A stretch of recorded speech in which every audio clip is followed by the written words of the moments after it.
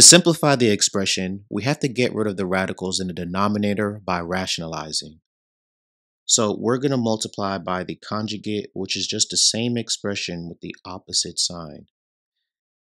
So after we set this up, the numerator, once we multiply, we're going to get 3x plus radical x times y.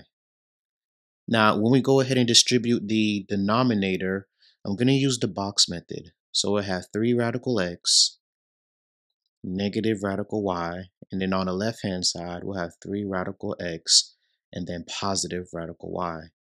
So when we multiply in the first box, we're going to get 9x.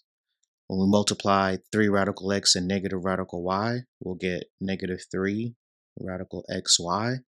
When we go ahead to y and distribute, we're going to get positive 3 times radical xy.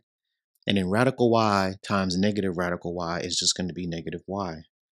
So because this is a difference of squares, the middle term cancels out. The denominator is going to be 9x minus y, and then we could put the numerator on top, which is 3x plus radical xy. So when we look at our answer choices, the correct answer would be answer choice C.